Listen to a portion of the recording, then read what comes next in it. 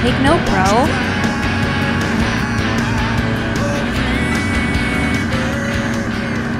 Hey everybody, picking up my bike here at BMW of the Woodlands in Texas, and almost ready to get started on my trip to Alaska.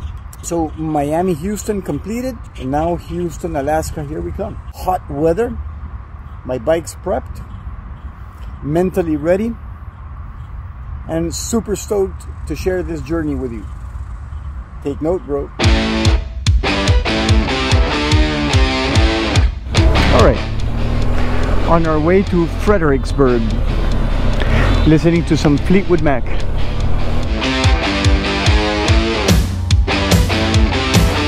Been working since I was 17 years old, and you know, these are some of the things that one can do after such a long time of dedication. This bike is a big investment for me. It's kind of my dream bike.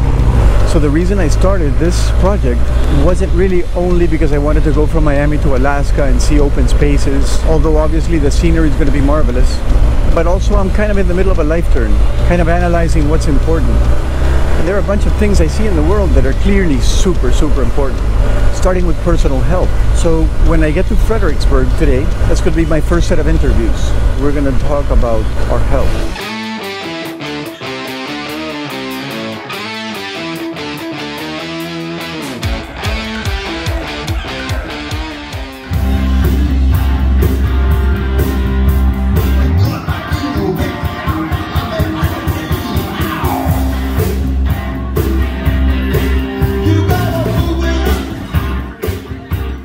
Hey Jimmy, how's it going? Good. Awesome. Where are we at? Flatonia, Texas. Flatonia, Texas. Joel's Barbecue. Joel's Barbecue. You come here a lot? Quite a bit. So you're a meat eater? Yep. Why? That's what I grew up on. Meat and potatoes. Meat and potatoes. Meat and potatoes. You feeling healthy? I feel healthy, but I'm not. Oh really? What's going on? Diabetic. That's interesting. Yeah. So do you know why it happened? Probably because of eating wrong. Like what? Pretty much anything tastes good. So this was lunch at Joel's Barbecue in Flatonia, Texas. First guy I talked to about health, random guy, diabetes. Let's see what else this trip has in store, health-wise, food-wise, and so on. The human species evolved without massive amounts of carbs, right? We didn't have candies, cookies, pasta, rice. For hundreds of thousands of years, we didn't have any of this. We certainly didn't have apple pie. We didn't have palm oil, sunflower seed oil. We didn't have sugar cane. We didn't have high fructose corn syrup. We didn't have additives. These things are highly addictive. So my friend Jimmy basically spent his life eating things that tasted good, which obviously provide a dopamine spike as well as an insulin spike. And then he got diabetes and he stopped eating carbs. And his life changed. His diabetes basically went away. He was on a bunch of medication and he stopped taking the medication. His doctor said, you know, you don't need to take anything anymore. Your insulin levels are good and you're managing everything, your body's managing everything correctly. In fact, I don't know if you guys know this. You've all heard of Alzheimer's, right? Nobody wants Alzheimer's. Another way of saying Alzheimer's is type 3 diabetes. Take note, bro. So we're entering Fredericksburg. It's a small town, very German. In fact, we're soon going to see very German style building. I understand the downtown filled with beautiful cafes. So here, for example, we have Das Peachhaus, Dietz Distillery, wine tasting. So very German. Entering Fredericksburg. Willkommen. Welcome in German. There you go. It's the beauty of travel, right? Lots of stuff to see. Lots of people to talk to.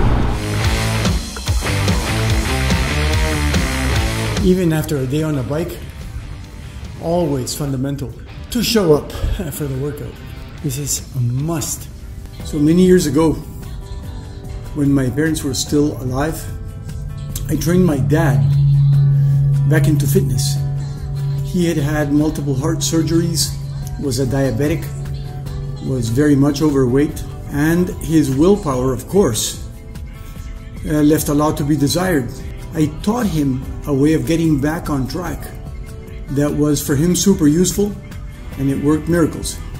It kept him in good spirits. He looked forward to it every day because it wasn't suffering. I'm going to teach this to you guys one of these days, one of these upcoming days. It literally takes 2 minutes.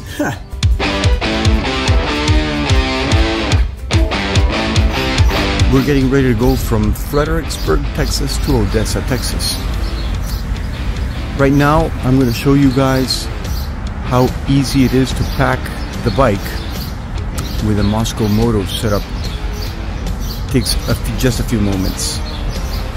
A few little mistakes here and there, nothing that can't be overcome.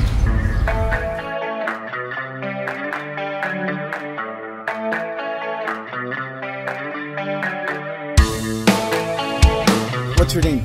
Larry Martin. Larry, a pleasure. My name's Marco. Okay, Marco. And my second last name is Martin. Well, that's wonderful. My granddad was from Taunton, Massachusetts. Really? Yes. I don't know if we got any kinfolk in that area. Maybe not. But at least we have the Maybe same... I do. Yeah, you never know. Okay, so you basically took me in today, opened the door for me, were smiling and kind and nice, and I've seen you do the same thing. You didn't charge for everybody else. You didn't charge me cups, hot water, or napkins, even though the napkins were the expensive part. So I want to ask you something. If you had to share 3 main life lessons for happiness, what would they be? Count your blessings every day. I can look at it, I can have a job that I can complain about, or I can be thankful for it. Uh-huh. Which one do you do? I choose to be thankful. All right. How long have you been here? This store, over 20 years. About Amazing. 22, 23, something like that. Okay, so catch your blessings. What else? If you're nervous because you're going to become a film star after this, I am. Don't be. I am going to. No, I'm trying to think of the big lessons is be thankful. Remember where it comes from. Where does it come from? It comes from God. All right. So you're a church-going man. Not like I used to, but But I am a believer. internally, yes. Oh, yes. there's a difference, correct? Yeah. Yes. Are you keeping healthy? Well, I am healthy. It's There not you from go. anything I'm doing, though. Okay. All right. Well, thanks so much, Larry. Thank you. A pleasure. And it has been enjoyable. Me Have too. a good trip. Thank you very much, There you sir. go. Thank you. Today was a pretty interesting day. Long, super hot, tiring, but I met somebody pretty special. As soon as I walked into his shop, he said, "Thank you for shopping at Walmart." I asked him if I could have some water, and he said that it was $100, but that he would give it to me for free. So I interviewed him and I asked him, "What's the key to happiness? Can you give me your top 3 things?" And he said, only have to count your blessings and remember that it wasn't you that gave them to you. What I get from this is that it's really cool to celebrate life, to be thankful, to be humble, to enumerate often what you've been blessed with, even though you also have a bunch of challenges. You are always able to find something to be thankful for. And if you have a bunch of those things, be humble, because very frequently it wasn't you that put them there. Maybe circumstances, maybe a chain of events. At the end of the day, health and happiness are super tied. So it's fundamental to do both things, to take care of your body and to strive for happiness, which is found, in my mind at least, certainly within and not from externalities. On the contrary, externalities, especially social networks and so on, where people are showing things off, it may or may not be true. But secondly, it creates masses that are materialistic and creates particulars that are stressed. Stress can be defined as the distance between your reality and your expectations, or also as uncertainty. What you need to do if you have high expectations is move. And in order to move, you have to have attitude and health. These are, just some musings, some thoughts. But if something of this makes sense to you, take note, bro. Hey, take note, bro.